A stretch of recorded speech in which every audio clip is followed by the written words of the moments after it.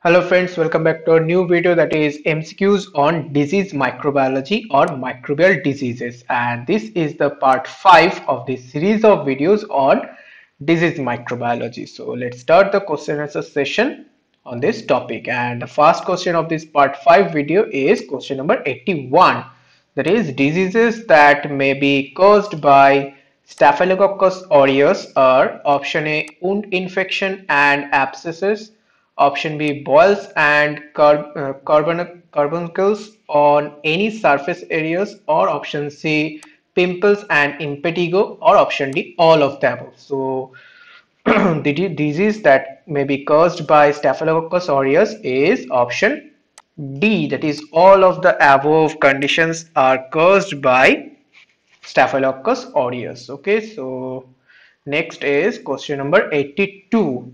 Toxic shock syndrome is caused by option A Staphylococcus aureus, option B Staphylococcus pneumoniae, option C Staphylococcus epidermidis, or option D all of the above. So toxic shock syndrome is caused by option A, that is Staphylococcus aureus. So this toxic shock syndrome is a rare life-threatening complications of certain types of bacterial infections.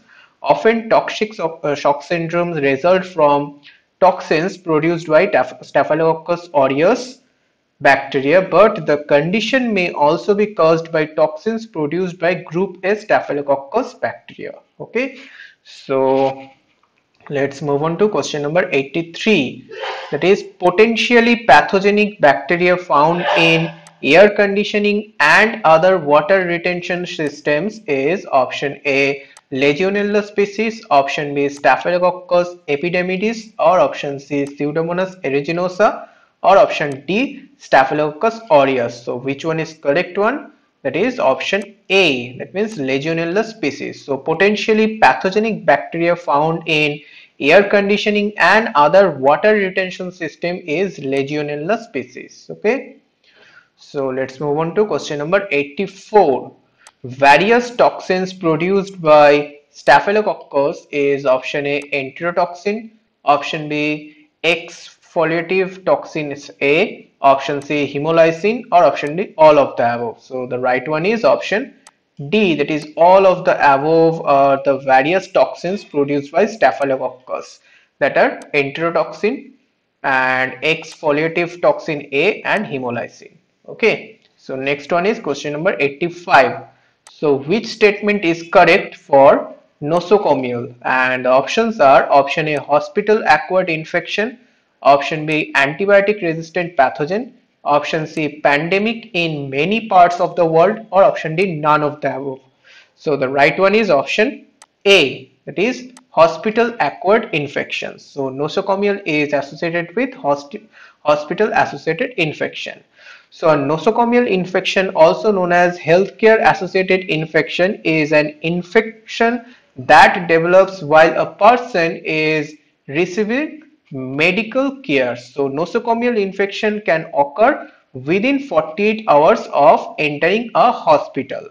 Okay, so let's move on to question number 86, that is methicillin resistant Staphylococcus aureus strains have emerged as option A antibiotic resistant pathogen, option B pandemic in many parts of the world, option C nosocomial problem, or option D both A and C. So the right answer is option D, that is both A and C is the right answer about the methicillin resistant S. aureus. So they are antibiotic resistant pathogen, and also they are nosocomial.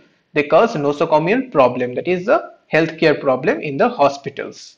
Okay, when we enter hospitals, that S. aureus can cause can infect the that hospitalized patient. Okay, so let's move on to question number 87, that is strains of enterococcus and staphylococcus recently have become resistant to option A vancomycin, option B methicillin, option C penicillin, option D rifampin. So the right answer is option A, that is vancomycin. So strains of enterococcus and staphylococcus recently have become resistant to vancomycin antibiotics.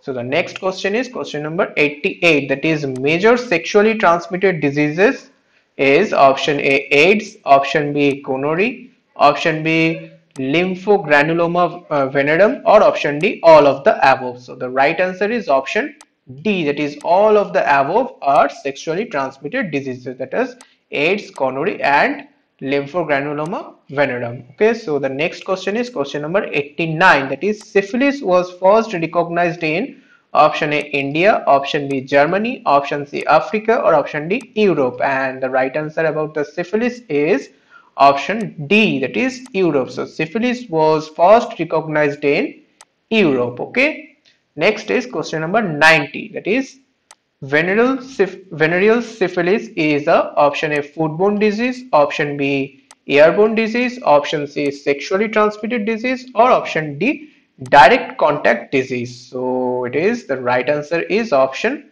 C. It is a sexually transmitted disease. Okay. Next is question number 91. That is congenital syphilis is the disease acquired option A in utero form from the mother in the utero from the mother, or option B from a single exposure to an infected sex partner, or option C through mucous membrane of the skin, or option D all of the above. So the right answer is option D, that is all of the above is the right answer about the congenital syphilis disease acquired by all these conditions. Okay, so next is question number 92, that is tetanus is caused by option A Clostridium tetani, option B Chlamydia trachomatis, option C Clostridium botulinum, or option D Campylobacter jejuni. And the right answer is option A, that is Clostridium tetani. So tetanus is caused by Clostridium tetani. Okay, so the next one is question number 93, that is titanospasmin and titanolysin are associated with option A trachoma, option B tetanus, option C botulism, or option D syphilis. So the right answer is option B, that is tetanus. So tetanus is associated with titanospasmin and titanolysin. So this titanolysin and titanospasmin are both toxins produced by bacterium Clostridium tetani. So titanolysin is cytolysin that increases the permeability of cellular membranes, and titanospasmin is also known as tetanus neurotoxin because it acts on the central nervous system. Okay. So next question is lockjaw is associated with option A trachoma, option B botulism, option C tetanus, or option D syphilis. So the right one is option C, that is tetanus. So lockjaw is associated with tetanus. Okay. Next is question number 95. So which one is the greatest single cause of blindness throughout the world? And the options are option A trachoma, option B inclusion conjunctivitis, option C tetanus, option D botulism. So the right one is option A, that is trachoma. So which one is the greatest single cause of blindness throughout the world? That is trachoma. And this trachoma is a bacterial infection that affects your eyes. It caused by the bacterium Chlamydia trachomatis. This trachoma is contagious, spreading through contact with the eyes, eyelid, and nose or throat secretions of infected people. Okay, so these are all about trachomatis or trachoma.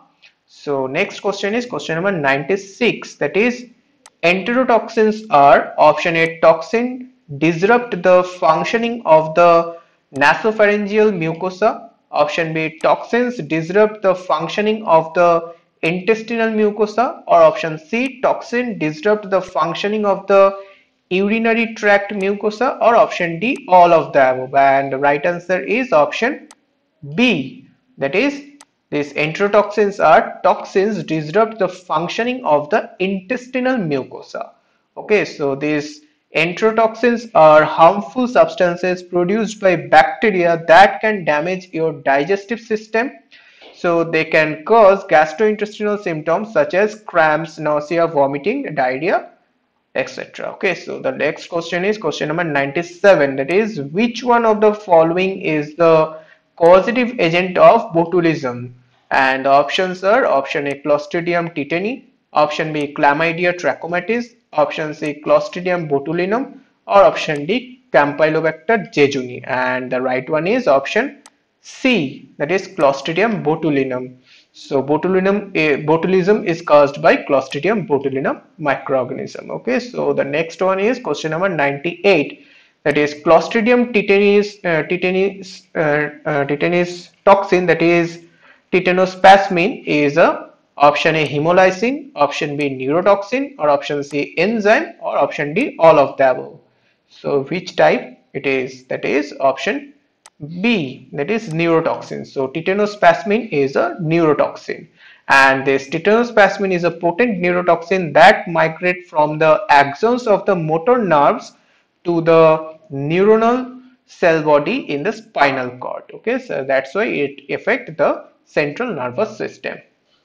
So the next question is, that is, prevention and control of botulism involves option A strict adherence to safe food processing practices by the food industry, option B educating the public on safe home preserving method for foods, option C not feeding honey to infants younger than 1 year age, option D all of the above. So which one is the prevention and control of botulism involves? That is option D, is all are the prevention and control for botulism. Okay, so the last question of this video, that is, botulism is a option A airborne disease, option B sexually transmitted disease, option C foodborne disease, or option D zoonotic disease. And the right one is option C, that is, it is a foodborne disease. So botulism is a foodborne disease. So these are all 20 questions of this part 5 video,